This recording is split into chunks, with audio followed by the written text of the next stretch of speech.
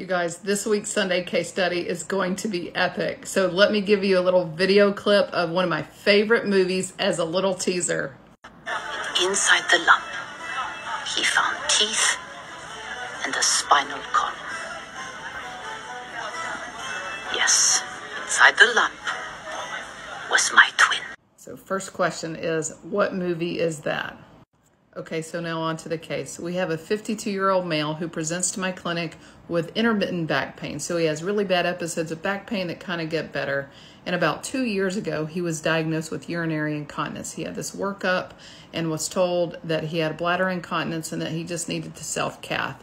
Now, over the past 2 years, his walking has gotten worse, his back pain has gotten worse, and he notices that his right leg has become really weak. So first x-rays were done, and then an MRI was done that showed this.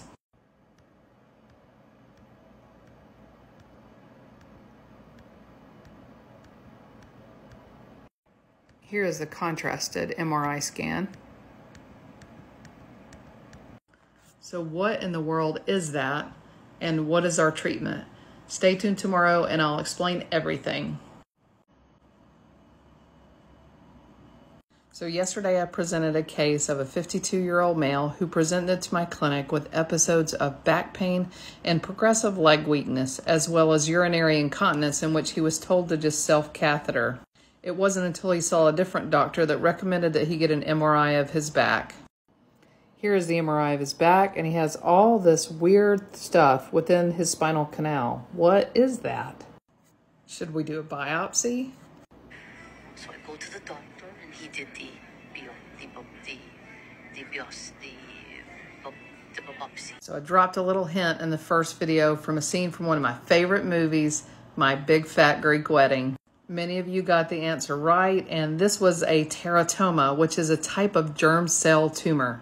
It can be cancerous or non-cancerous, and it can have fully formed teeth, hair, and other parts of the body within the tumor itself. They're most commonly found in the ovaries or testes, but it can really happen anywhere in the body. And in this patient's case, it was inside of his spine. The treatment is surgical resection, and in this patient's case, I scanned his whole neural axis, so I scanned his brain and all of his spine, and this was the only lesion within his spinal canal. So we performed what's called a laminectomy, where we open the back part of the spine and then we open the dura, or the covering of the nerves, and remove this tumor. Now this surgery took me 8 to 9 hours, and inside of his spine, wrapped around all of his nerves, was skin, teeth, and hair.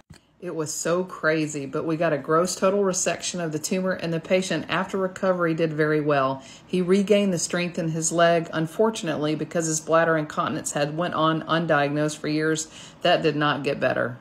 His particular tumor turned out to be completely benign, so now we're just watching it to make sure it doesn't regrow. Stay tuned next Sunday so I can go through a different neurosurgery case with you.